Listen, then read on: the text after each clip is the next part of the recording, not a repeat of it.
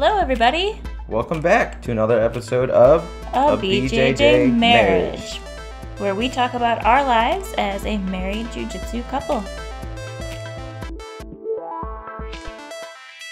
was more in sync. Nice. That works out.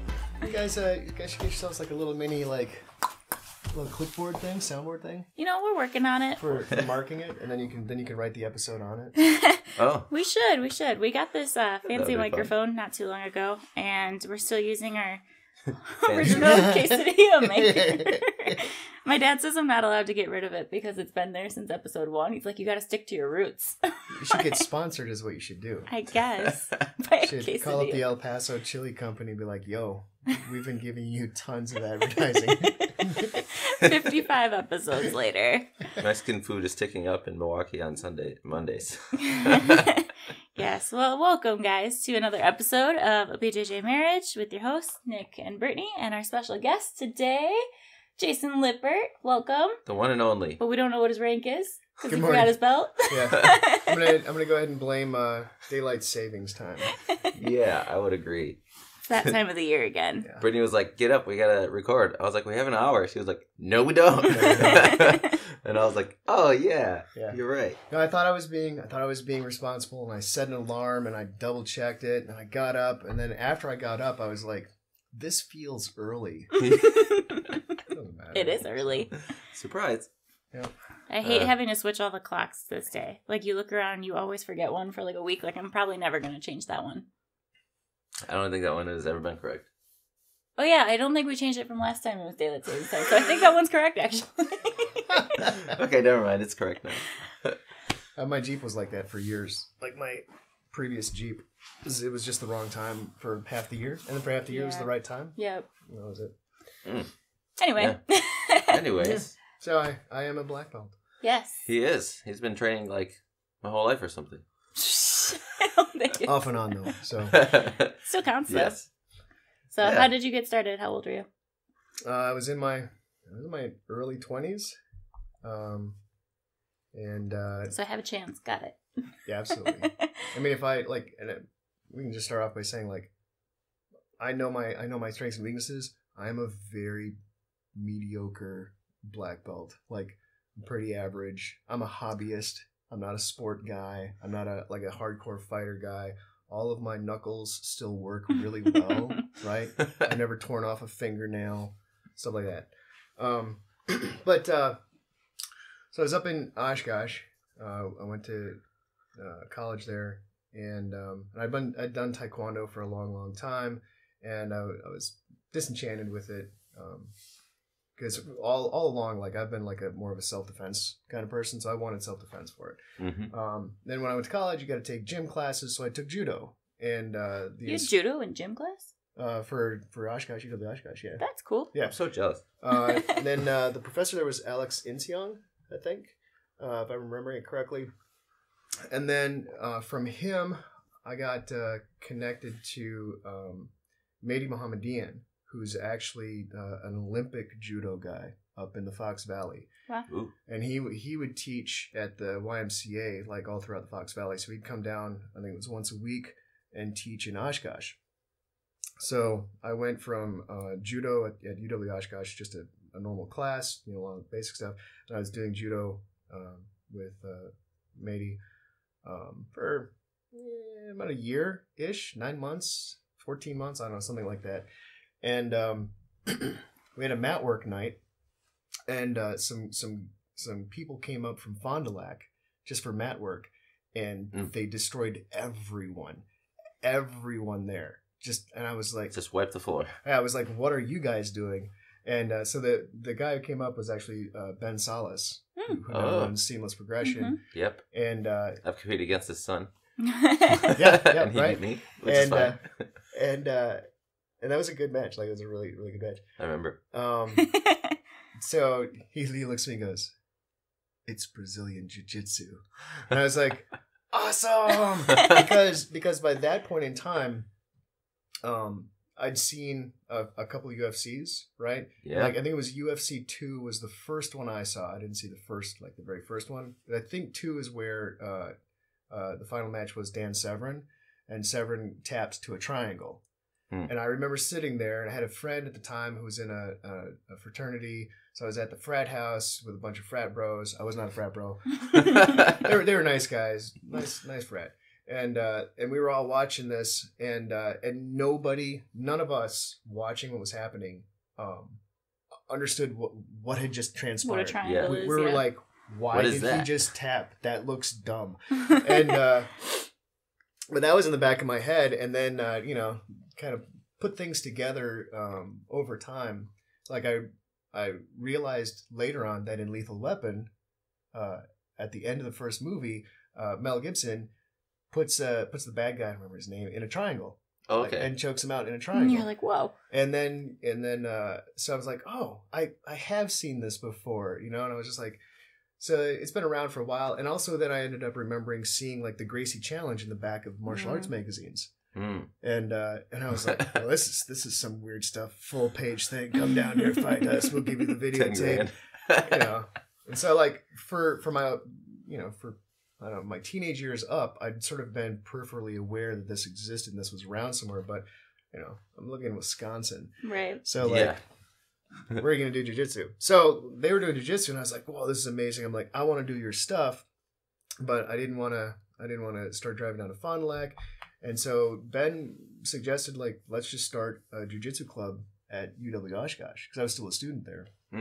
So I chartered up a new club, and we had the UW Oshkosh BJJ club. So the UW that you started? BJJC, yeah, that's super cool. Yeah, I was the president, secretary, and treasurer all at once, because in order to have a club, you had to have 3 positions. Okay. But it didn't say that you couldn't be all 3. Yeah. So I was El Presidente. That was my first jiu-jitsu nickname, was El Presidente. Also because I wasn't actually in charge of it, because Ben was. So yeah, no, we collected some dues and stuff. It wasn't a lot. We held classes in the Cole Center. We were on the gymnastics floor, which was nice for doing throws and stuff.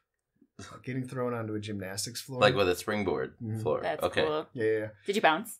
Yeah. Like, did you catch air every time you got thrown? That's super cool. It's like it's really nice and very satisfying too to throw somebody on there because you can kind of like really lay them into it and they just kind of. So we worked on there.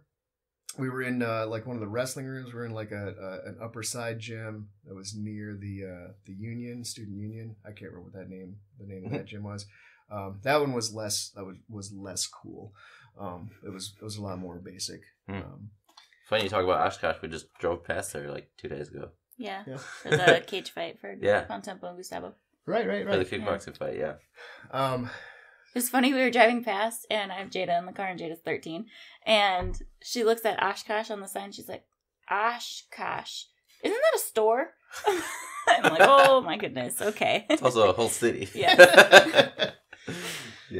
Yeah, so that's how I got into it, and I can go on like from there to keep going, but basically, I finished school, went to grad school. When I went to grad school, I was away from jiu-jitsu, and then I got a job, and then I was like, I need to look around for something. I looked around, and I was in Milwaukee by then, and I found a little bit of jiu-jitsu again because Ben Salas had left and come back, and he was teaching a jiu-jitsu class at Four Winds Martial Arts, and so I popped in there, but then Ben was leaving again to go somewhere else, and one of the other guys there, Tony Sell, he had his own martial arts school and still does, and so he invited me to come over and be like the coach there, and I was like a 3-stripe white belt, but by then I like cumulatively I had a few years in, and I'd been to a couple seminars, stuff like that. So then I moved over to Tony's place and coached there until everybody knew everything that I knew, and I was like, well guys, I gotta go train again because I don't know anything anymore that you don't know. Yeah. And so then I hooked back up with Henry Matamoros. I got to loop back at UW Oshkosh. Henry would come up to UW Oshkosh, and this is in 97, I think. Wow. That is awesome. Yeah, way back then when Henry would come up to UW Oshkosh. So that's how I know Henry. One more bit of history. Did a tournament in Fond du Lac when I was like still a crispy white belt. Yeah. As Ben Salas organized it, and he's like, just come on down and just do it. I'm like, okay, came on down. It was fun. lots of people came from all over the place. There was a guy competing in his like taekwondo gi, thing, and I was like, oh man, because I had a judo gi then, like a nasty like natural colored one with a different skirt weave. Oh yeah, with like the diamond weave. Yeah. And so the big heavy ones that you can rip someone's face off with. I kind of like this one. And I competed against Henry in that tournament because there's just one giant division, and Jeff Curran. Jeff Curran was a blue belt at the time, and he destroyed me. Like he ran up maximum score, then he choked me, and I was like, by the time it was over, I was like, thank you for just choking me and like, getting it over with. His match against Henry, like I wish somebody had recorded that because basically the tournament was so small that they used practically the entire gym. Like they were everywhere. There was no out of bounds. It was really amazing. Wow. That is really awesome. Yeah, so I bumped into what ended up being, Henry being the first black belt in Wisconsin. Like I worked out with him like really early on, and then I met Jeff Curran. Yeah, met him on the mats. Yeah, he met me. He totally remembers me. So then I just looped back around and found Henry again. I started training at Henry's, but also like coaching at this other place. And eventually, after a few more years of that, I was like, well, Henry was like, I'm not really going to promote you until you're like a full-time student. He didn't exactly say that, but I figured it out. Yeah. It seems to be what he does with most people. Yeah. There's a secret recipe. You have to figure it out and you'll get the rewards. Yeah. So then I moved over, started training full-time with Henry. And then the off and on part after that is really, it was injuries that turned into inertia. I had separated ribs 3 times. So your knuckles are intact, but your ribs did not make it. It was 100% the result of poor technique on my part. I was getting my guard passed, and I was twisted, hips one way, shoulders another way, and I was trying to like defend that instead of moving on. Like I was trying to hold that position, and one of my ribs just went boop. Yikes! I think it was Scott Houston. I think it was the first time. His pressure is incredible. Yeah. And then the second time, I don't remember who it was, but it might have been Jason Kazmarek, Kaz. And then the third time was actually repopped the same rib, and that one was with John Friedland. And we were just like sitting across from each other, and he grabbed me for like a butterfly sweep. Yeah. And when he cranked me, my rib went like this, and he saw it because we were doing nogi, and he saw this going, and he just stopped. And he had this horrified look on his face. He just looked at me, and I was like, "We should probably stop." Whoa. So yeah. So I just imagine John's face. Yeah. I lost a lot of time to that, and then I lost so much time that I didn't come back. I moved on to other things. So that takes us up to about 2000. So that was like 2008. I also had a suborbital, an infraorbital, non-displaced fracture once from working out, and that was Paul Boyajian.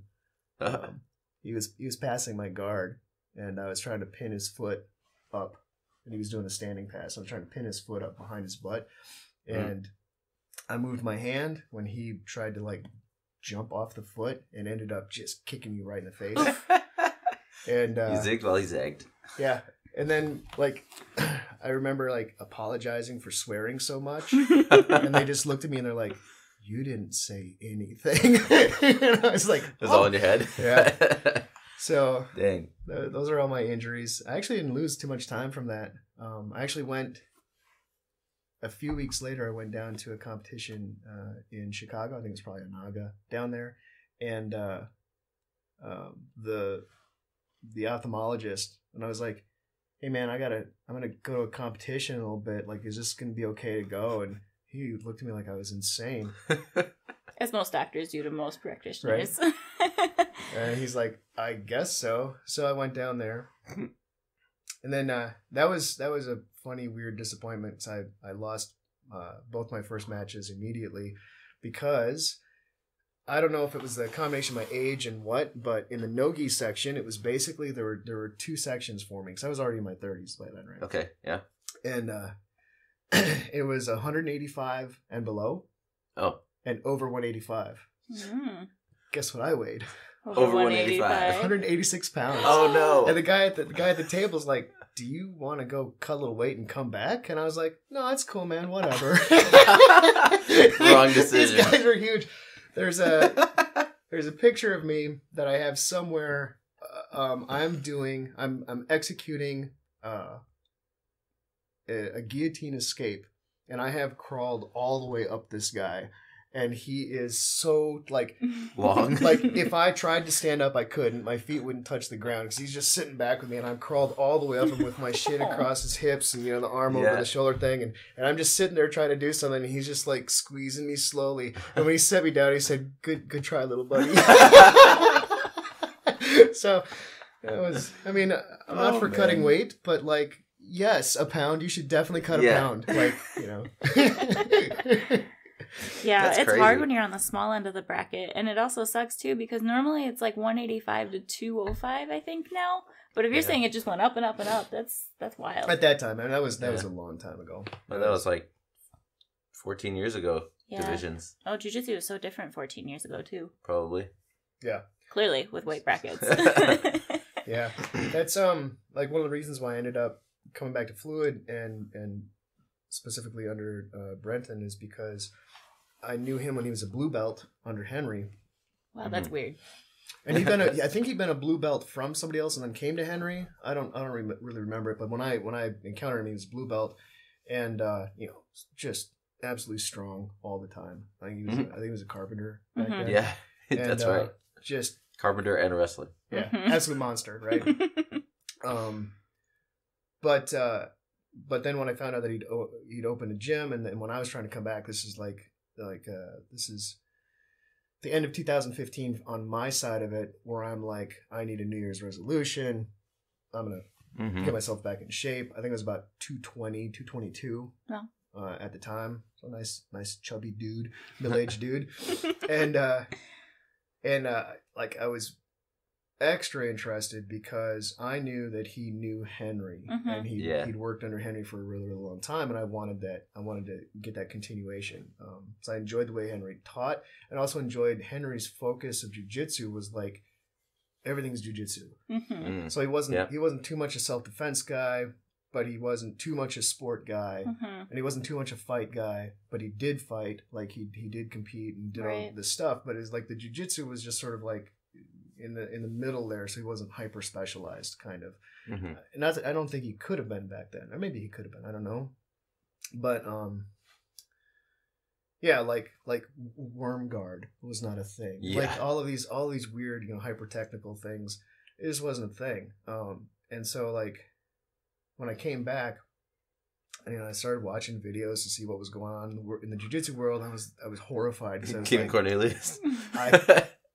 Gordon Ryan. I don't think I can do any of this. I don't even know why they're doing this. Like, why would you do this? What's an Imanari roll? You see the 50-50 and you're like, what the fuck? Yeah. I remember getting into 50-50 like way back in the day, and we just laugh. Like, we were just like, oh, this is dumb. Yeah. And now there's a whole technical subset of like nasty things you can do to each other, back takes. Yeah. And I'm like, okay. So at any rate, like my jiu-jitsu is it's like it was interrupted. And when I came back, I tried to find something that was a little closer to what I was doing there, because I knew like adapting to some new style was not going to happen. So how long were you off between the eye injury and what was your biggest gap? The eye injury and the guillotine defense? No, the 2015. Oh, 2015. So the eye injury wasn't the last thing. Actually, I actually came back from that pretty quickly. It was the last rib. It was 2008. It was 2008 to 2000, the end of 2015. So it was almost like 8 full years, I would say. And I tried to come back a few times. So John Freed, the Neutral Ground had a school in Bayview. That's actually the first time I met Mike Coy. Okay. Cool. As a blue belt? He was probably a white belt. I think so. He may have been a white belt, yeah. I don't know what Mike was. I don't remember. But I was a purple belt. By 2008, I was a purple belt. And like fairly freshly minted. One day, Henry just like like I don't even remember if I had stripes on my blue belt. Like he started doing that too, where like you just roll forever and he just wants to put stripes, and then he just walk out and hand you a belt. Yeah. Surprise. Right, but so I was a purple belt at the time, and then so like when I keep trying to come back, bring my purple belt, I felt bad about it because I was like out of shape. Were you purple under Henry then? Mm-hmm. Okay. Yeah, that's exciting. Yeah, and there's a weird promotion story too, right? My blue belt test was actually in front of Professor Sauer because it was early on in Henry's relationship with Professor Sauer, and so I did my blue belt test with him. And you guys know Tom, right? Mm-hmm. I've told this story a few times, but like Tom naturally gifted, but also like really dedicated athlete, like, and just does jujitsu. I never knew him in that competition phase of his life, which I did. I wish I would have. But he didn't know what the test was, so when we were testing, it sounds like Tommy, and I partnered with him, like I would do the technique first, and then I would whisper to him as he was doing technique, and he'd be like, "Oh, okay, cool, okay." And I was like, "Oh, good job." So I talked Tom through his blue belt test.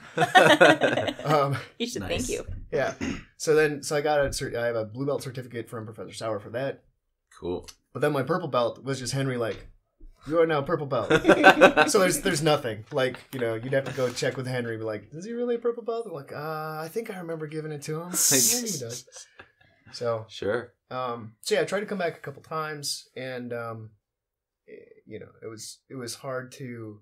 It was mostly just hard to get over my own feelings of like being inadequate and stuff, and like the higher the rank you are, and the longer you've been out. At least for me, the more embarrassed I was to even show up because like. You can't get through warm-ups without being gassed. Yeah, but you used to be able to. Yeah. And then you're rolling with people and they're doing new stuff and you're like, is this? And I think it was Sam Neverman was, I think he was like a high blue belt. And I think he got it. I think he got his purple belt. Like one of the times I was trying to come back, he'd gone down to a tournament and cleaned up at it and come back and like, I couldn't touch him like at all. Yeah. A lot of these names of people you're talking about, well, he might be the first one you actually mentioned, but is going to be one of the people teaching at the 12-hour charity Roll-A-Thon. Yeah, that's really cool. You also included, which I'm super excited about. So now I'm getting nervous about what I'm going to teach. What? You're not going to teach cradle? Teach the blue belt test.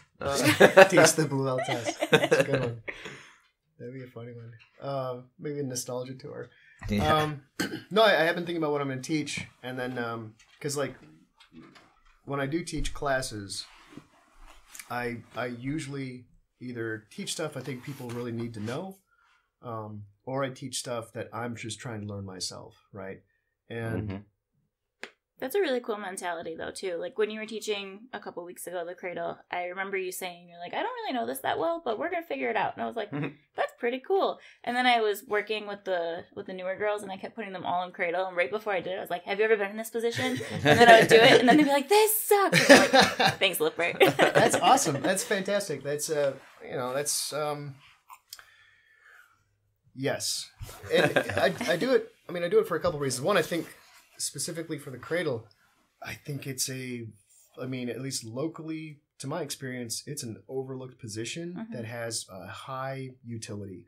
Partly because it's unfamiliar, and partly because the way that it fits into actual jiu-jitsu, like transitions and submissions, it locks in. Like it's a real thing. It's a tight position. Yeah, and you can execute it in a way where you're not hurting your opponent, like we're not cranking necks and stuff, but you still have a cradle on them and you're still controlling them. So it's like a sub variation of a side control, right? Yeah. You have a technical mount, and you've got side control, and you've got north south, and then you've got all these little shades of them. And so I think it fits in. So I like it for the utility, and I like it because it's not well known. And then the reason I taught it instead of just trying to do it to people is if I'm trying to do something new, I want lots of people to know what it is that's about to happen to them. And that comes from even recently, right? Even like a few years ago, like 2018, I was working on Kimuras, and I started working on Kimuras, and I didn't really teach them to anybody. And so like I felt bad because like people didn't know how to roll through a Kimura to continue the game, and they didn't know defenses against it, and they didn't know what it was going to feel like either. Right. They're just like, my shoulder hurts. Ow, tap. Yeah. So you couldn't get to like late stage Kimura stuff. Right, because they didn't even know. Right. And also there was a higher risk. I'm certain that I contributed to like hurting at least 2 people's shoulders. Oof. And I feel bad about that. But you were just trying to find your game. I could have stopped too. So it's not I'm not blameless, but my solution then is just to be out front about it and just say like, I'm about to start doing this to everybody. And so I'm going to teach a primer on this because I don't know it either. So I'm teaching the stuff that I need to learn, but I'm also exposing everybody to it. So now when I come and cradle some people, instead of like freaking out about it, they're like, nah, yeah, we practiced. Yeah. That's kind of how my dad teaches too. He says that he likes teaching the defenses to things that he likes to do to people so that he can up his game. So that when you defend the things that he wants to do to you, he can now figure out how to counter it. It's very noble of him. When I share my notes, I went to a Kimura seminar with Redzovich, Adem Redzovich. He's from Chicago. Really, really cool guy. Like, love him. If I get a chance to go to a seminar of his, I'll definitely go again. He taught a section on like defenses against Kimura and some of the different positions you can end up in, like the Kimura crucifix position. And I shared my notes with a couple people, and I had that like blacked out. I redacted all of the defenses. This like, is secret here are for my me. notes, but you can't. This exists. I wanted them to know that the information exists. So like the section of my notes was like defenses, but it was all black. Like, you'll have to pay for this. So that's awesome. Yeah. So Brenton, I would like to say he can afford to be generous that way because he's already pretty good. I'm gonna keep all that stuff to myself. Yeah, well, he's like, that's not the only thing I'm going to do to you anyways, so. Yeah. But, yeah, I want to go back to the charity Roll-A-Thon, too, because I don't think we've given enough mention to that, but we are doing... I don't think it was announced the last time we did a podcast. Yeah, I think we're still working on it. What is going on? People are driving and shoveling. Oh.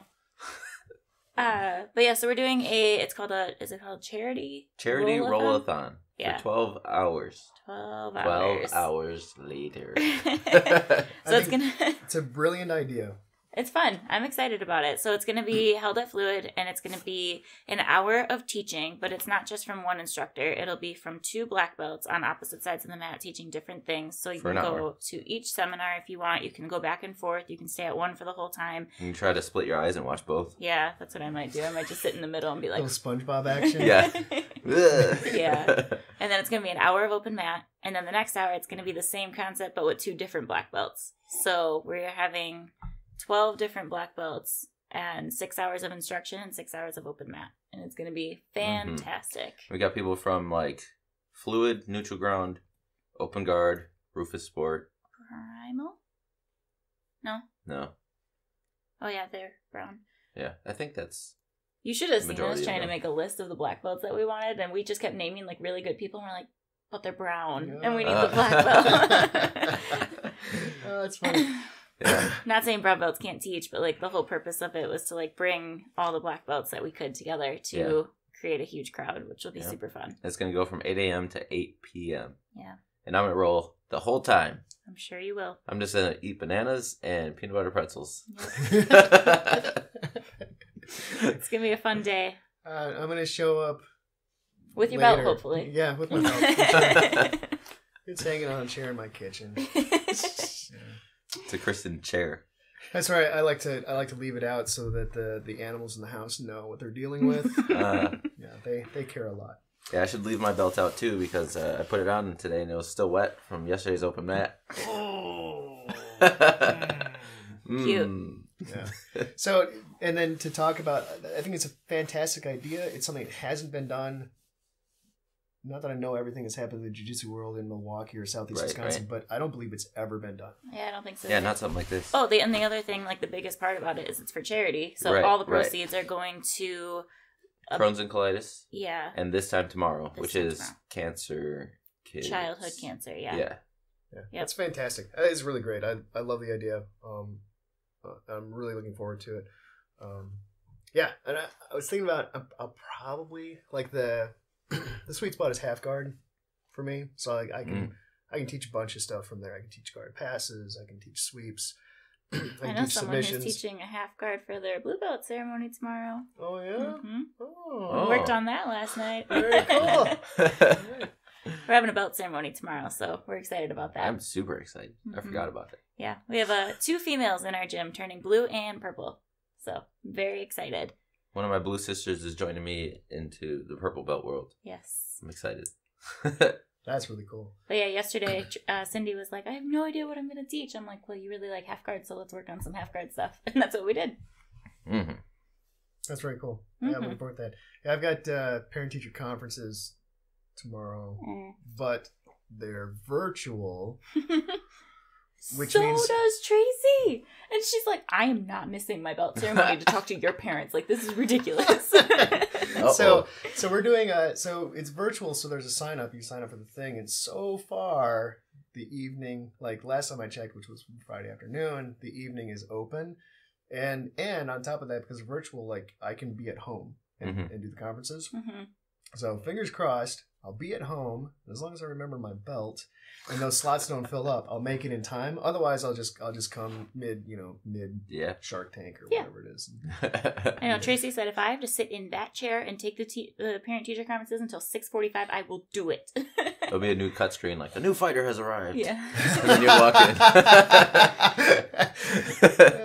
Yeah, that'd be great. Fun. But yeah, you got your brown belt in a belt ceremony by surprise, right? Yes. I think I remember that day. That was a fun day. Yeah. Yeah. No, and Brenton did that specifically because, like, I think he remembers, like, what Henry was doing, and he kind of did that. At least that's what he told me. I don't know if it's true or not. Yeah, I came back from vacation. Like, I was in Cleveland with my family. Yeah. Didn't you drink that day, too? I was eating all the things. I was drinking all the things. And then we got back, and I was telling my wife, I'm like, I'm not going to go in tonight, you know, like it's, and I knew there was a ceremony happening. I'm like, I'm just not going to go in tonight. I'm just cool.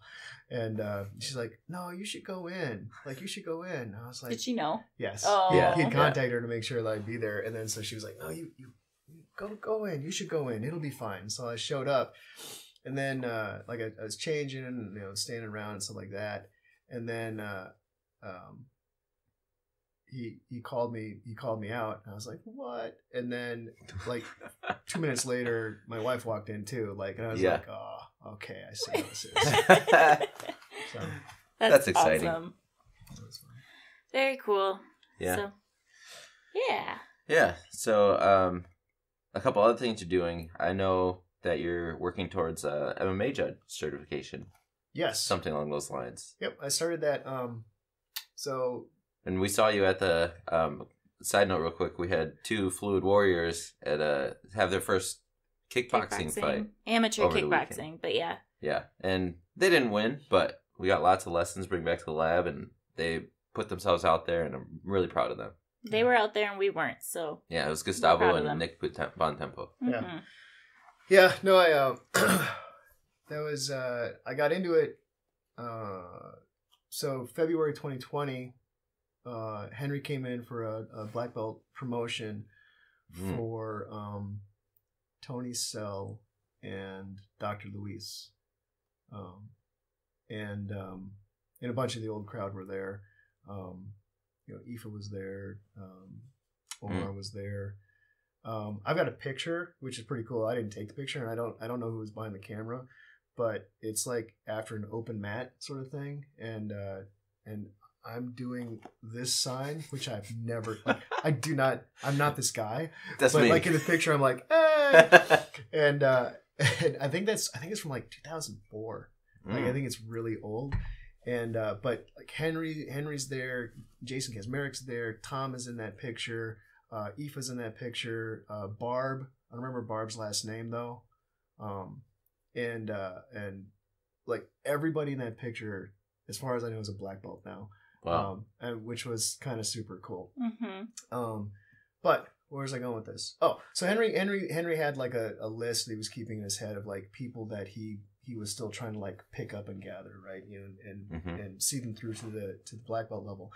And so he was like, "Oh, Jason, you are the only one who's left now. You know, I'll come back for you." And I'm like, "No, it's okay, Henry. I'm under Brenton now, and I'm on a path. I'm on a journey, stuff like that." He's like, "Oh, okay, but to be sure, right?" And I'm like, "No, it's cool, Henry. I'm good." And you know, and so we talked, and he was like, "Okay, well, when you have your ceremony, I'll come out for you." And I was like, "That's awesome." And you know, COVID happens. Yeah. And so no, it wasn't. Was it? Maybe it was 2019 when it happened, and then it happened later. I feel like I remember it happening just before COVID, but maybe it's the February before.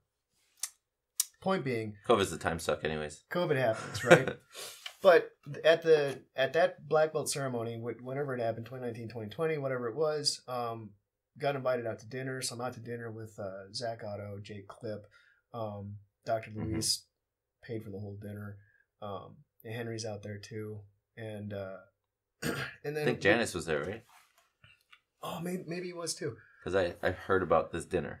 In that case, I'm sure he was there. And I was talking to Jake and Zach. You know,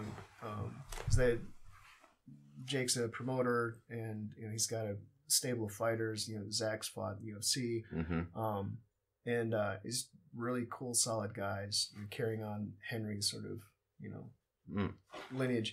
Did I meet Zach Otto? You've seen him around a couple of times, but you probably didn't put a face to the name. Was he here?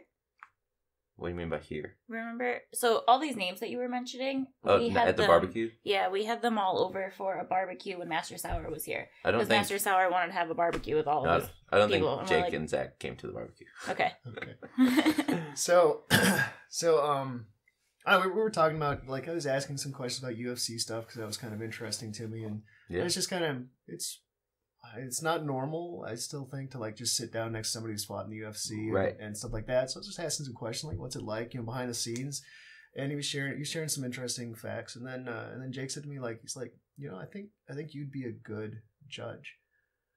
And I was like, why do you think that? And he's like, well, because you've got jiu-jitsu experience, and one of the standard complaints in the MMA world is still that a lot of the judges come from boxing backgrounds, and the point system is a boxing based system, right?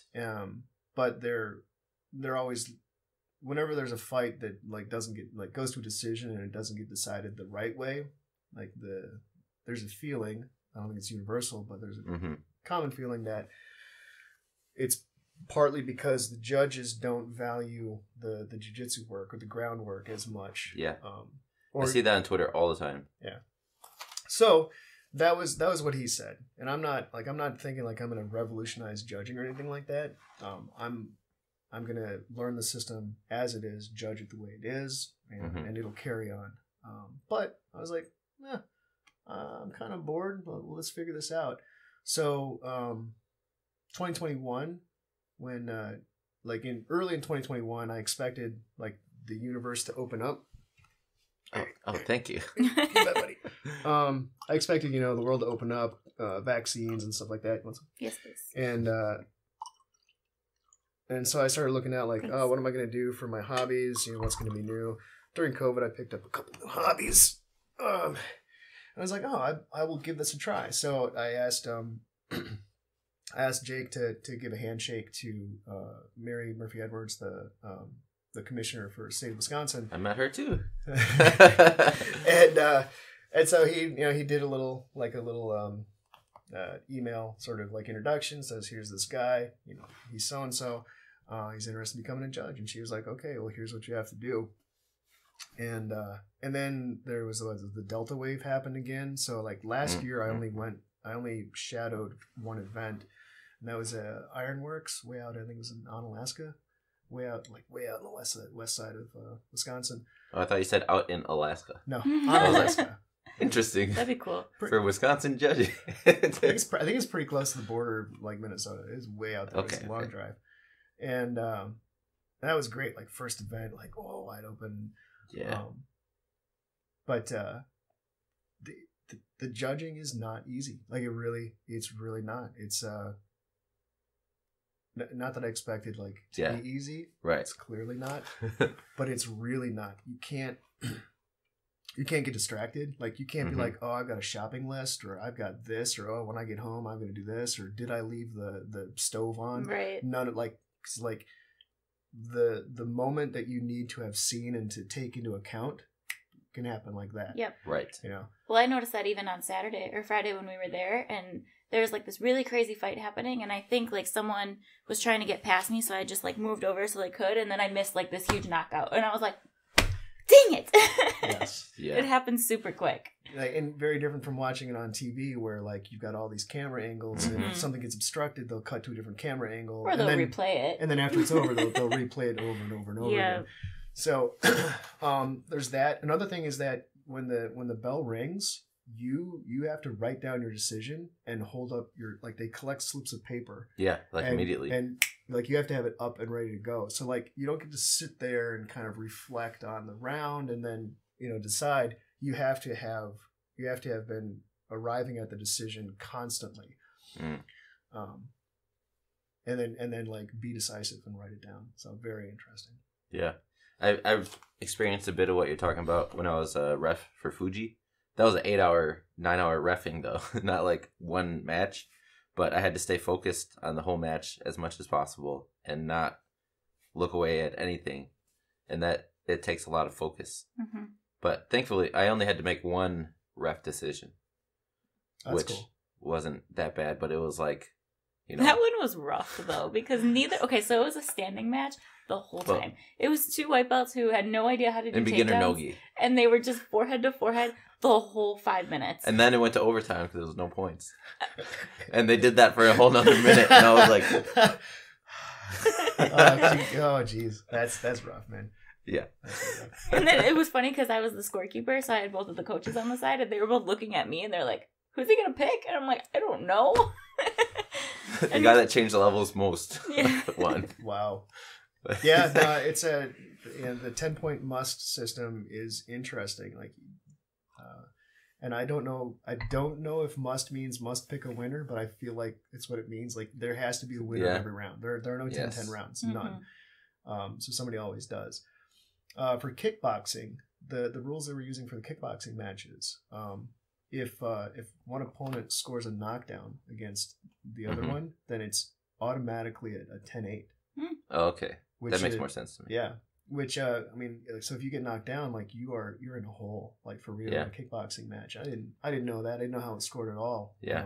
And they also said in the rules meeting that a knockdown is, like, even if you get kicked in the leg and you fall over, that's a knockdown. Yeah. And then afterward, I learned, after one of the matches was over, that if you get given a standing 8 count in a kickboxing match, that's basically the equivalent of having been knocked down. Mm-hmm. I don't know if that's like official, but the judge that I was shadowing, he was like, yeah, if you get a standing 8 count, like, that's it, because you're taking just so much damage, so many hits and stuff like that, that the ref has to like step in and give you a moment to like see if you're knocked out on your feet or not. So judging is fun. I tried judging reffing jiu-jitsu matches, which is like being a combo judge and referee. And the combination of those responsibilities doesn't sit well with me. I don't handle being yelled at well at all. It's not a thing. Makes sense. You know? So and that is to be expected. At least some amount of yelling and dissatisfaction is reasonable and expected, but I couldn't handle any of it. I was like, you'll address me politely or not at all. So so that went well. I feel like yelling at the ref never really gets anywhere because they're going to choose what they want to choose in the moment, no matter what. And it's kind of like, have you ever heard that saying, like, you don't mess with your server because they handle your food? It's kind of like that. Like, you don't mess with the ref because they handle your points. Like, Yeah, and I'm not proud of it at all. And then in when I was reflecting on the experience and how I felt doing it, something like that, I was like, I was good for like 85% of the day. Yeah. And then that other 15% though was just not worth it for me. Like there are other people who have, other temperaments and stuff like that. They can do that. It's nice to have the opportunity to just be a judge and not, I don't have to talk to anybody. Like, know. And so I like that. I think as jiu-jitsu grows, that will probably be more commonplace. Because I know IBJJF at the highest levels, they have the 2 judges on the opposite side of the mat, and then they have the ref in the middle. And the ref doesn't have to make decisions, the judges do. That's great. It really, like, that, separating that out is really the best thing. Because reffing a match should be about safety and rules violations. And then assigning points should just be somebody else who's also not worried about that. Yeah, I think the ref does assign points, but the judges are also watching for, like, advantages, penalties, and if they have to make a decision. And I'm not sure if that's the way it is in ADCC, but I think it might be also. Yeah, last time I reffed, which was the last time I reffed, the IBJJF was just starting to, like, sort of certify refs. Yeah. Yep.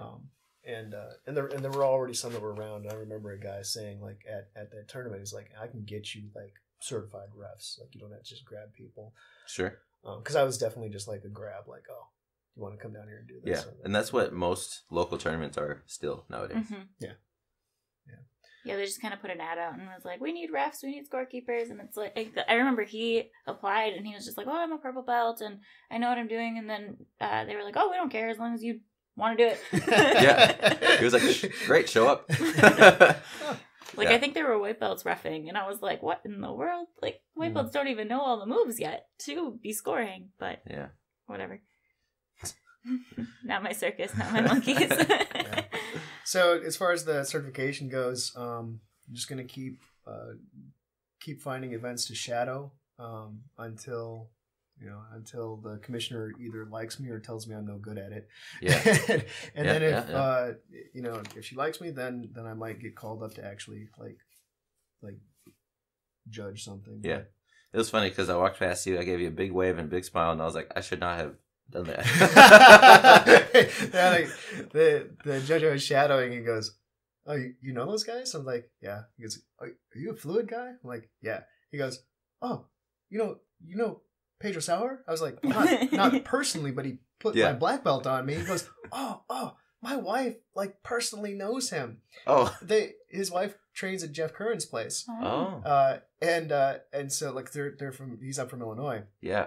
And he travels a lot. He's done, I think he said he'd done at least 10 UFCs. Like he's judged, and he's been around for a very long time.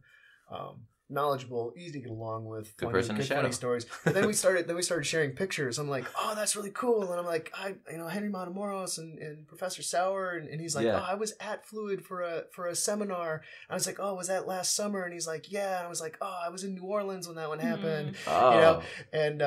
And he's like, oh, Missy, so like small world, small jiu-jitsu world.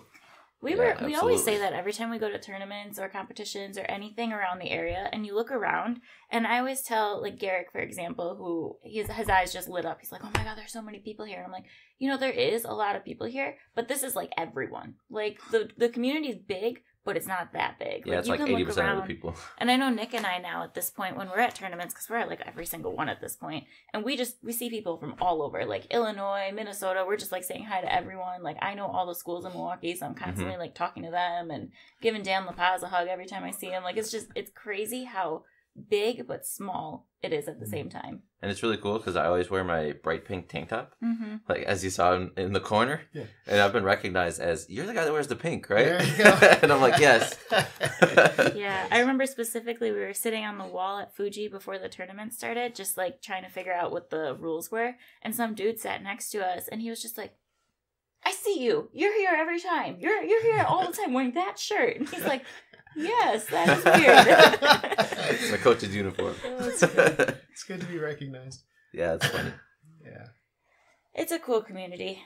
But when was the last time you competed? Because I honestly, this was a shock to me. I didn't even know you competed ever. I mean, last time I competed was I was blue belt level, and I think it was before Henry gave me my purple belt.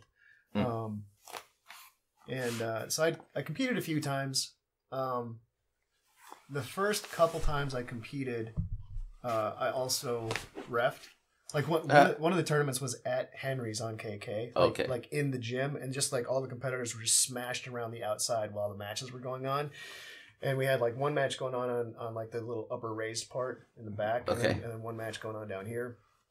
So I was reffing those, and then I tried to compete, and my legs were dead. Like, it was bad. Don't get me wrong, probably still would have lost, like, but it didn't help that like my legs were dead. Yeah. I refereed. There was a tournament at Bayview. Is that at Bayview? Yeah, Bayview. And I think I was reffing stuff that was like in an auxiliary gym or a workout room or something like that. So it was like a weird space.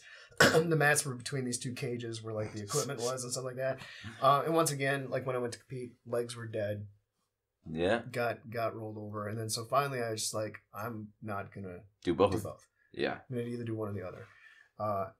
And then I competed in a judo tournament once at State Fair, and oh wow, I did okay there.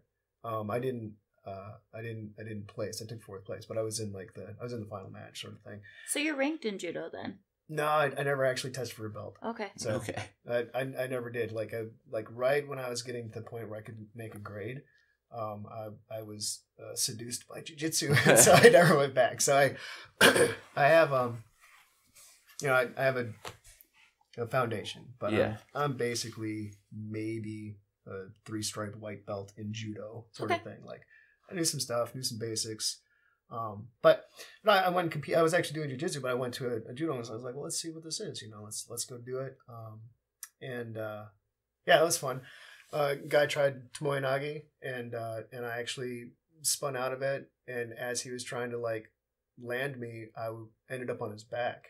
Oh. And then he crawled back. He moved backwards out of bounds, and then we got stood up. And I was like, oh, that's a thing. Yeah. I was like, okay. And he scored like a quarter point off of that one.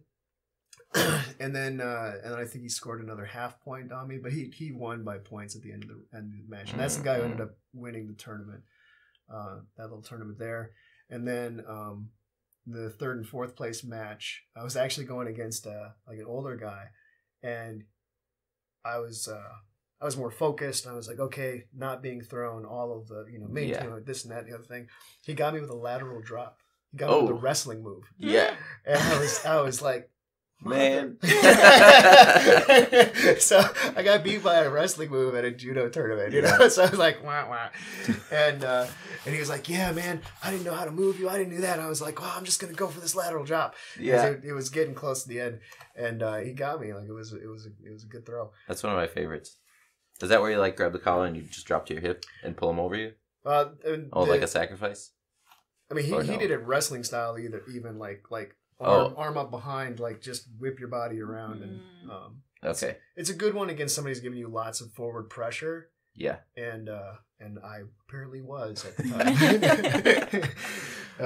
It was a very un-judo move, and as he started doing it, I was like, what's he doing? And then I was like, oh no. So I did that, and then I did I think it was Naga 2 here it was at Bayview. I've still got a medal from that, and swords. I took gold in my division, which was like executive back then, and then I took silver in the men's division, the ones under like the next age level down. I didn't get submitted. I didn't submit anybody. Didn't get submitted. When I won on points, and when I lost on points. I think that's a win in itself, though. Yeah, I mean, in the men's division, the guy that won, he took me down like double leg in the guard, and then he could not pass my guard. Yeah, and so I mean, it's not like I wasn't like it wasn't like a cool match to watch. You know, if anybody recorded it, it would have been boring because like slap bump, double leg, guard battle, you know. And so there was that, and then but I did have a good I had a good counter. It wasn't even a counter throw, just a good counter. if you see somebody who's got a bunch of patches on their gi and their fingers are all taped up, yeah, they're probably a judo guy. You Yeah. know? At least at the time, that's what it was. Specifically, when you see the patches, if you see a wahadachi patch, like you're like, oh, judo guy, right? Mhm. So I was like, oh, this guy's a judo guy. Watch this. So I was walked out there like I'd never been hip thrown before, and just kind of stood there. Gave him the opening. And he did the hip move once to see if I would do anything, and I just kind of stood there like I didn't know what was going on. And then when he went for it, I just grabbed him and did the Tani and Toshi Nice. thing, and so like I got the takedown Yeah. on him, and then I basically held him in side control, and like in the last few seconds, like I moved from side control to scarf, and I was working on trying to finish him from there, and in the last few seconds he like reversed that, but it wasn't, he didn't have enough points on it. No points. So I He's won. probably still salty about that. I mean, I hope like, so. thinking about it. It'd be nice to live in someone else's memory. Like he's Just be in his probably head. thinking, Yeah. he's probably there's- thinking like that guy There's who plenty of faked people it. in my head. Sure. So Yeah. yeah, and that was the last time I competed. What was it? That's If it exciting. makes you feel better, you're one of those people for me too. No, that's great. Mhm. No, I remember it was like one of my first weeks. I think it was probably like my second week training ever. And you were trying to just like have me work past your guard. And you kept sweeping me. Like every time I would try to move, you would just sweep me. And you did it like 7 times in a row. And I was just, and you asked me, you're like, do you realize what I'm doing to you? And I'm like, no. Yeah, and I remember that, and I remember saying like, I'm gonna keep doing this Yep. to you until you learn how to not fall over. Yep. Because the first lesson is like, don't fall over. Mhm. Yeah. Like that's it. And yes, and I was a little worried. I was like, well, it's Brenton's daughter, so like I figure you should be able to take like a little bit of like extra digging. So I was like, I'm gonna let you know what I'm doing too. Like I'm make you fall over, and I'm just gonna keep doing it until you can stop it. And then like in theory, right? If the lesson takes, then your base develops very quickly, Mhm. and then that gives you the platform from which to execute all the other techniques. If Mhm. you don't have a base, like it's Mhm. just you can't do jiu-jitsu without a base. Yep. Yeah, but ever since that day, up until now, 3 years later, I'm like, okay, if someone does something to me more than twice, I'm doing something wrong. That's a good lesson there. Yes. So thank you. You're welcome. That's a nice one. I like that video that we have of me trying that takedown, and it was awful when I was a white belt. Yeah. And then I pull it off a couple In years later competition. in competition. Oh, it's great. Yeah, Like- that's a super one. That side by side is really cool. Yeah. And also, I'm like that was fairly early in my coming back, so I'm still pretty chunky. Mm-hmm. So, I mean, not that I'm not chunky right now, but like, Uh-huh. there's a difference between being like 195 and being like 215. Yeah, that's quite different. When you're only 5'8". If I was like 6'4", I don't think it'd be that big of a deal. They'd be Yeah. like, oh, did you lose weight? I can't tell. But I'm pretty short. Yeah, Yeah. I remember lots of training sessions, and I appreciate everything that you've shared with me over the years. Lots of good Mhm. stuff. I appreciate that. Yeah. But, all right. Well, did you have any last minute things that you wanted to talk about that we didn't really maybe get to? Not too much. I want to shout out again for the Roll-A-Thon Mhm. on April 30th. Yes, we'll put a link in the comments. Yes, absolutely. It's all for charity. It's going to be super fun. Multiple schools from the area represented. It's just going to be a good time. Yeah, Mm-hmm. so much jujitsu. Great people, great jiu-jitsu. It's gonna be silent auctions, which will have lots of great prizes.